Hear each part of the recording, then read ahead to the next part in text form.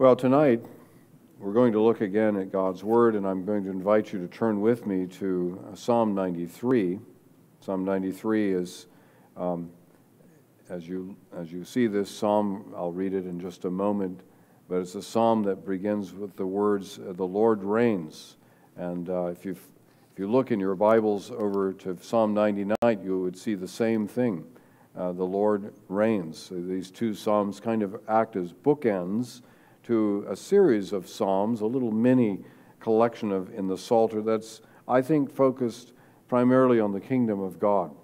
And so even as this morning we were considering how the Lord sends out workers into the harvest in order to make them aware that the kingdom of God has come near, tonight we're going to be reading a psalm that was written almost 1,000 years earlier than when Jesus' ministry took place on the earth.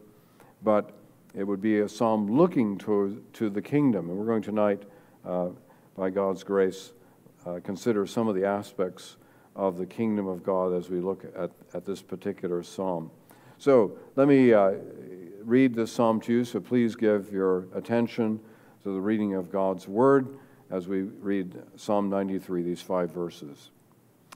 The Lord reigns. He is robed in majesty. The Lord is robed. He has put on strength as his belt. Yes, the world is established. It shall never be moved. Your throne is established from of old. You are from everlasting. The floods have lifted up, O Lord. The floods have lifted up their voice. The floods lift up their roaring. Mightier than the thunders of many waters, mightier than the waves of the sea. The Lord on high is mighty. Your decrees are very trustworthy. Holiness befits your house, O Lord, forevermore. Thus ends the reading of God's Word. Let's again turn to the Lord and ask for His help as we turn to this passage of Scripture tonight. Let's pray. Our Heavenly Father, we thank you for giving us again your Word.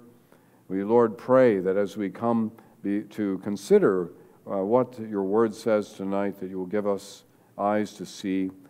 Give us, Lord, a heart that would desire to receive your word, to live by it, and to live for it. And so we do ask that, Lord, you will grant to us by your Spirit great understanding, and that we might worship you as a result, and that we would desire to live for you. And we pray this in Jesus' name. Amen. Should have mentioned again, I'm reading tonight from the translation I normally use, which is the English Standard Version. I think the version of that Pastor Bryant normally uses is New American Standard, and that's probably displayed above me. But they're not that different. I might draw attention to a couple of words I know that are different in these two translations as we work our way through these 5 verses tonight. I'd like to look at this passage under 3 heads this evening. The first 2 verses, we're going to look at the nature of God's kingdom, the nature of God's kingdom. I'm going to break that down even a little bit more into 4 subheadings, but the nature of God's kingdom we see brought out in the first 2 verses. Then we're going to, in verses 3 and 4, consider God's triumph over his enemies, God's triumph over his enemies. And then the last verse, verse 5, we're going to consider God's faithful word. And I'll remind you of those as we go through this. So again, the nature of God's kingdom in verses 1 and 2. The opening verse here, in a way, forcefully reminds us that God is reigning in heaven. That the Lord Jesus Christ, of course, is the one who is enthroned. When the godly King Uzziah died during the time of Isaiah, Isaiah contemplated this, and he was concerned. Who would fill the vacancy in Jerusalem? Who would be there who would ascend to the throne? And God granted Isaiah a vision that we read in Isaiah chapter 6, a vision, and he says, I saw the Lord sitting upon a throne high and lifted up, and the train of his robe filled the temple. So there was an idea, there was a picture of the reign of God on the throne that was afforded to Isaiah. The fact that the Lord is reigning proclaims this truth to us tonight. But it's a reign not of only of being, but one of action. We're going to see that a little bit more. God is overseeing, He is governing, He's caring for His creation and all those creatures according to His holy will. So I'd like to look at these two verses, actually, to understand the nature of God's kingdom by considering four different words in these two verses. And the first word I'd like to consider is majestic, because it says that He is robed. He is robed, and this is the majesty of He's robed in majesty. So it is a kingdom that is majestic. We don't use that word perhaps a lot. What does it mean? It perhaps speaks to a stateliness, a grandeur. We can think of kings and monarchs. Perhaps they have jewels in their crown, or even crowns of gold, and that says something about their reign. We can also learn something about the nature of the majesty of a kingdom when we look at perhaps the subjects are in the presence of the monarch. Isaiah, for example, when he comes and in that vision sees a picture of God on the throne, what happens to Isaiah? What does he do? Well, he falls down in realization of his own sin. He suddenly cries out that I am a man of unclean lips, and I dwell in the midst of a people of unclean lips, for my eyes have seen the King, the Lord of hosts. When he saw Yahweh in that vision, he recognized his own sinful condition and his unworthiness, and he falls down in front of him. John the Apostle on the Isle of Patmos, much the same, when he comes face to face with the Lord Jesus Christ in his glorified state, falls down on his face. He sees the King, his King, his Lord, and that is his response, to know your sin and to worship before the one who deserves it. And putting on this robe and the vestments and perhaps the place where the king is seated is significant. But as we compare it to an earthly king, really it's only just a veneer of majesty by comparison. Matthew Henry says that the majesty of earthly princes compared with God's terrible majesty is but like the glimmerings of a glowworm compared with the brightness of the sun. That's kind of the comparison. And that's even not a perfect comparison, but that it's like the glowworm, the light glimmerings of a glowworm compared with the brightness of the sun when he goes forth in his strength. Are the enemies of God's kingdoms great? Matthew Henry continues to ask. And formidable? Well, of course, he says, let us not fear them, for God's majesty will eclipse theirs. Now, that's a sense of the majesty of God ruling, so the majesty of his kingdom. Jesus, of course, humbled himself when he came in his incarnation to minister on the earth. But there were times when we could say that even the glory of Christ shines through. You can think about the fact that when he was a babe in a manger in Bethlehem, the kings of the east came, and when they came and saw the babe wrapped in swaddling clothes, they bowed down and worshiped him, and they gave him kingly gifts. When Jesus was arrested in the garden, John's gospel records for us in John chapter 16, Judas has come, has identified Jesus of Nazareth, and they ask, are you Jesus of Nazareth? And Jesus says, I am he. And the guards immediately fall down.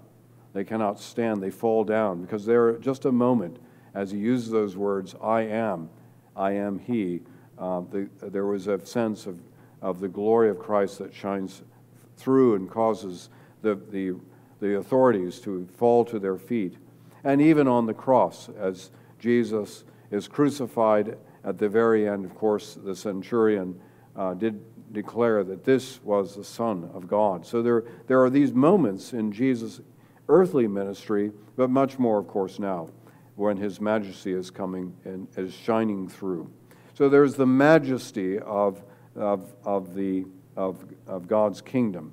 But second of all, it says in verse 1, he has put on strength as his belt. And I'd like to think of this as the fact that God's kingdom is mighty. It's not only majestic, but it is mighty. He's put on strength as his belt, or I think in the New American Standard it says girded himself with this strength.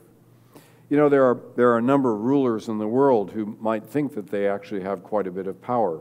I was thinking about that this week when we heard about the fact that the Afghan president, I think his name was Ghani, had to flee the country, and he showed up in the United Arab Emirates.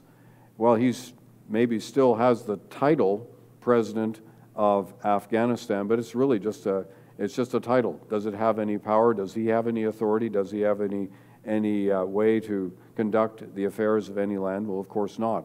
And in a very short period of time, it was pretty obvious that he no longer will have any power because he derives his power from others. But God does not derive his power from anyone else, not from his worshipers, certainly not from those who oppose him, but it is a part of his own divine nature. And all the power that we need, of course, is his power, whether for faith or obedience or even the success of the gospel ministry. It is all found in God and in himself because of his own nature. So God's kingdom is majestic, it is mighty. And then we read in the end of this verse, in verse 1, it says, yes, the world is established, it shall never be moved. And so we can say that also God's kingdom is characterized by his sovereignty. It is sovereign. Richard Phillips is a PCA minister who has written a commentary on this psalm, and he points out that the point of this statement is not that the earth is fixed in space with the sun orbiting about it, as maybe some early or medieval theologians may have postulated. That's not what's meant by the fact that the earth is established and not shall be moved, not that everything rotates about the earth, but rather the emphasis is on moral, not scientific or astronomical. God's order and righteousness cannot be overthrown for his kingdom. His will for the world is unshakable, and it is fixed. And so when we do pray the prayer, thy kingdom come, thy will be done, we can be sure that God's will is going to be accomplished. So there is God's sovereignty. So the kingdom is characterized by sovereignty. And then fourth, we see in verse 2 that your throne is established from of old, you are from everlasting. And there I think we can say in the fourth place that God's kingdom is eternal. His throne is established from old, and he is from everlasting. His kingdom did not have a beginning, does not have an end. Everything that exists had its being because of God and owes its worship and obedience to God. So these are the characteristics, we could say, of the nature of God's kingdom. It's an aspect of what we should think about when we think about God's kingdom as it's coming, as it's been revealed. God is His majesty is worthy of our praise. God in His sovereignty can be relied on to fulfill all that He has promised, and in His eternal being He can be trusted to remain always the same. And in His power we can always appeal to Him for help and be sure that He hears us and can answer our petitions. So that is the nature of God's kingdom. But let us go on to look into the next two verses, verses 3 and 4. Verses 3 and 4 really speak, I believe, to the triumph that God has over His enemies. Because even though God's kingdom is majestic, it is mighty, it is sovereign and eternal, that does not stop sinful men from seeking to rebel against Him. And we see that in these two verses. The floods have lifted up, O Lord. The floods have lifted up their voice. The floods lift up their roaring. And the psalmist here is really not speaking so much about a real flood or real waters. He's using it as a metaphor to depict the opposition to God's holy rule. We can see that in other places. This metaphor is used, and it can be found, for example, in Isaiah 57, verse 20, to depict the rebellion of sinners against God. Let me read it for you. it reads, "The wicked are like the tossing sea, for it cannot be quiet, and its waters toss up mire and dirt. There is no peace, says my God, for the wicked." Isaiah 57, verse 20. So that's a picture that we see in this passage here. There's an emphasis, especially on the noise that's being brought by those that are rebelling against God and His plan. They have lifted up their voices. It's very much like what we read in Psalm chapter 2 at the beginning of our service. You can go back and read that again at your own time. We see that rebellion of the world, rebelling against God and rebelling against His Son. Sometimes, from our perspective, that opposition can be concerning. Sometimes we wonder, well, is God truly in control? But we need to be reminded that God is sovereign, that God is reigning, that God is mighty, and that He can put all of these things in place according to His own purpose. But it doesn't stop the fact that we see perhaps in Africa there are Christians that are being persecuted, sometimes being martyred for their faith. It doesn't stop the fact that in some places there are governments that are seeking to suppress the truth, and much of which we could say is true in China or North Korea or a number of other nations today. There are threats of violence, there are threats of opposition, and it goes on and on and on. And that's kind of the sense you get in verse 3. We notice there the repetition of the word the floods, the floods, the floods, the floods. It's a relentless opposition going on against God's holy order. And so how do we respond? What response should we have? Should we be in fear? Should we fret? Should we be angry about it? Well, I think the psalmist lays out for us a way in which we should respond in verse 4. We should be remembering, of course, to pray and be reminded that the mightier than the thunders of many waters, mightier than the waves of the sea, is the Lord. The Lord is on high, and He is mighty. We can remember to bring these before the Lord and seek that God would do what is necessary in His own time. There's a good example of this, I think, in 2 Kings in chapter 19. At that time, King Hezekiah was the king of the southern king of Judah, and he was being besieged by the king of Assyria.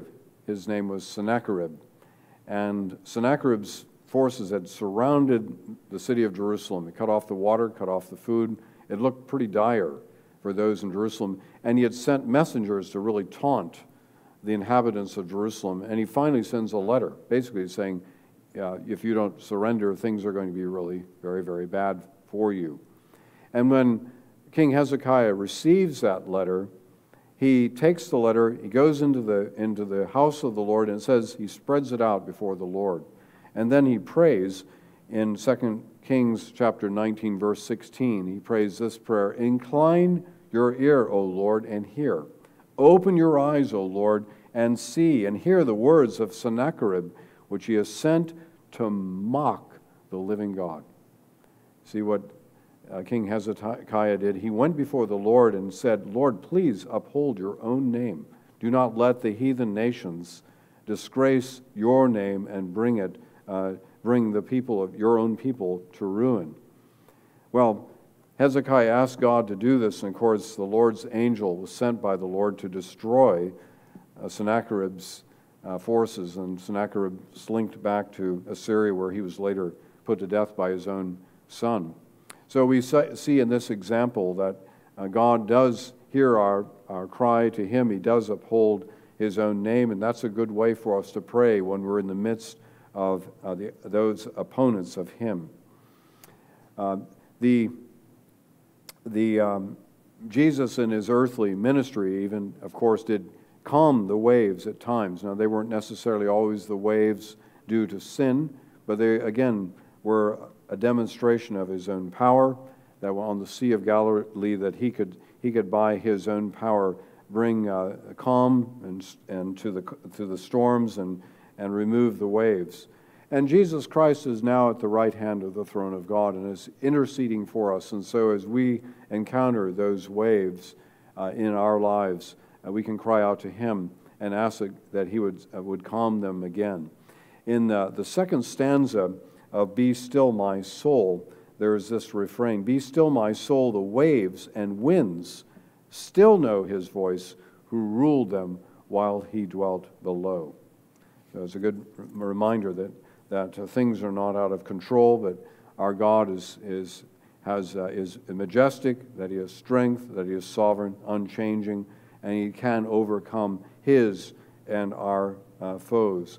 The history of the church also in some ways proves what we read in verse 4 of Psalm 93, because down through history there are examples of kings who have tried to silence Christians.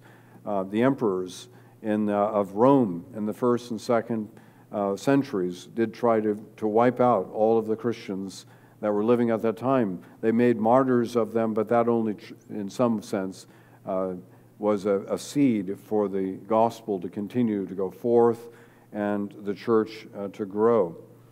We could even think of more recently in the time of the Enlightenment in Europe, there was a rationalism that was trying to damp out the entire Christian faith, but it only really served to fan in some ways again the seeds of faith which led to the evangelizing parts of Europe, which would then also cause the gospel to come to America, where it would continue to spread. And even the terrors of China or other places that seek to suppress the truth of God's word cannot do that. Jesus Christ said in John chapter 16, verse 33, in the world you will have tribulation. There's no question. We're going to continue to have tribulation. But take heart, I have overcome the world. John 16, verse 33. So the oppositions to God cannot stand, and in the end will not be successful. So thus far we've seen that God's kingdom is majestic, it's mighty, sovereign, and eternal. He's able to by His power, stem the control of sin in the world, control the raging waters of sin and unbelief. And that brings us then to this final verse in this psalm, verse 5. And that reminds us that God rules in this world by His word. So verse 5, your decrees are very trustworthy. Holiness befits your house, O Lord, forevermore. The word in Hebrew that's translated in the ESV as decrees, or I think in the New American Standard as testimonies, gives the sense of a message going out as a herald from the king. So there's an authority to that word. There's a stateliness of that word. In other words, the word coming forth is important. It's not just something trivial, but it is life-giving in the case of God's word. It's confirmed. It's a true proclamation. There's no ambiguity about it. We can certainly know that this word is truth. And the point here is that even as God can defend His people from the raging waters, He can and will keep His word, and He'll give it to us, and He's going to, by it, uphold it. Jesus Christ says in Matthew chapter 24, verse 35, heaven and earth will pass away, but my words will never pass away. There's the promise of God's word. God's word is trustworthy. And because it's trustworthy, there's a great need for people in every age to believe the Bible, to know it, to receive it, to meditate upon it, and to stand upon it in faith. And we should, of course, be spreading this word to the world. We should pray for the faithful preaching of this word to go forth. And we ought to really be in prayer for the Great Commission. Jesus Christ commissioned His disciples in Matthew chapter 28, verse 19 and 20, said, go therefore and make disciples of all nations, baptizing in the name of the Father, the Son, and the Holy Spirit, teaching them to observe all that I have commanded you. So in the Great Commission, Jesus Christ gives to the church, gives to his disciples, but to the church as well, the commission to preach the good news, but to teach also, to teach them to observe all that I commanded you. There is in the Great Commission included the teaching and preaching of all of God's Word. And so please pray for that commission. Pray for it in the preaching of your own pastor as he labors in the Word week by week, morning and evening. Pray for the missionaries of our church and other churches that we're aware of that are faithfully proclaiming the gospel, not only in North America, but perhaps around the world. Pray that the Word would be carried forth and that this would usher in the kingdom. In the word that's translated in the ESV as trustworthy or confirmed in the New American Standard, that word is actually taken from the root from which we get the word amen. So when it says that your decrees are very trustworthy, it's almost as if it's saying your decrees are amen. And so it is a word that we use, of course, to confirm the truth of God's word. When we say amen at the end of a hymn or at any time in the service or at the end of a prayer, we're saying we agree with the testimony of God's word. And so this is true of every portion of Scripture. Really, we should be asking ourselves, have you given your amen to God's word? Are you receiving God's word, and are you living by it?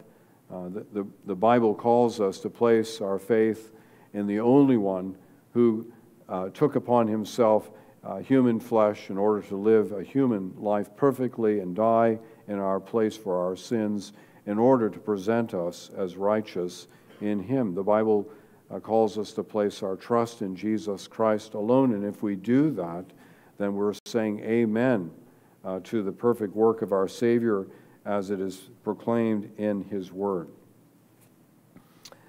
So God can call us to not only stand on his word for salvation, but also to stand fast as we live our lives in the world as well. And we can be sure that we're standing fast, that the Lord will bless it. In the ending portion of the Sermon on the Mount in Matthew chapter 7 and verse 24, there is the story of two men that build houses, and one builds his house on the rock, one builds his house on the sand. And it says in verses 24 and 25, everyone who hears these words of mine and does them will be like a wise man who built his house on the rock. And the rain fell, and the floods came, the winds blew and beat on that house, but it did not fall because it had been founded on the rock. And so we need to know God's word. We need to be affirming it as true. We need to be establishing our lives on the truth of his word so that we will stand firm to the very end.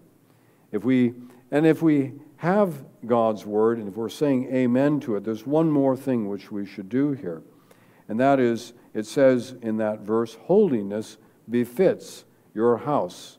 Holiness befits your house. What's that talking about? Well, it's talking about the fact the house is the church of the Lord Jesus Christ. And the household, it says, needs to be holy. And so how is it going to be holy? Well, it's going to be holy if God's people take up holy lives. In Leviticus, we have, as it is repeated for us in the first letter of Peter, that we are to be holy as God is holy. We are to imitate our Master. We're to imitate the Lord Jesus Christ in his holiness. We're to be holy as he is holy. So it's important for us to live our lives day by day, not just on Sunday, but on Monday, Tuesday, Wednesday, throughout the entire week. We need to live our lives according to God's revealed commands. Jesus Christ says to us that if you have my commands and keep it, then you love me. That's how we show our love for the Lord Jesus Christ, is by keeping his commands, by saying amen to what is revealed in God's word. The last word we have here in this psalm is forevermore in the ESV, or length of days, I might be in the New American Standard. It's translated something like that. It's to the end of the days. And the point is that God's word is trustworthy for all times. God calls us to be his servants, and it's a privilege and a duty of faith which yields fruit in its time if we do so faithfully, to be his servants and to come into his house. And how do we do that? Part of it is by coming in to worship him on the Lord's Day. So we're doing that this evening. This is holiness that befits the Lord's house when God's people gather in his name. He promises to be with us, and we worship him. But even more than that, it's a glorious thought to think that we're actually in some ways preparing for worship in heaven. You think about that right now on this day. Of course, the angels are in heaven worshiping the Lord. The saints are gathered around the Lord today. But we, in our own way today, no matter what it looks like to the world, we are practicing and preparing for eternity in which we will be worshiping in heaven. We worship a God who is majestic, who is mighty, who is sovereign, eternal, and we are celebrating, of course, Christ Jesus' victory over sin and over Satan and over evil. And we also are in this way practicing for our eternal heavenly worship of him. So holiness befits your house. Let us pray. Heavenly Father, we give thanks that you've called us to be a part of your kingdom. We're just a small part of the kingdom, but we give praise to you that we may gather tonight in your name, that we may offer up our praise and worship to you. We thank you that you're sovereignly ruling over all of creation and over your church, and that it's a rule that is from everlasting to everlasting. We thank you again for the Lord Jesus Christ, that though he was rich, yet for our sakes he became poor, in order that we might have your riches. And so we ask that, Lord, you will continue to bless the ministry of your church, bless the proclamation of your word, and may we say amen to it in the Lord Jesus' name. And we do say amen.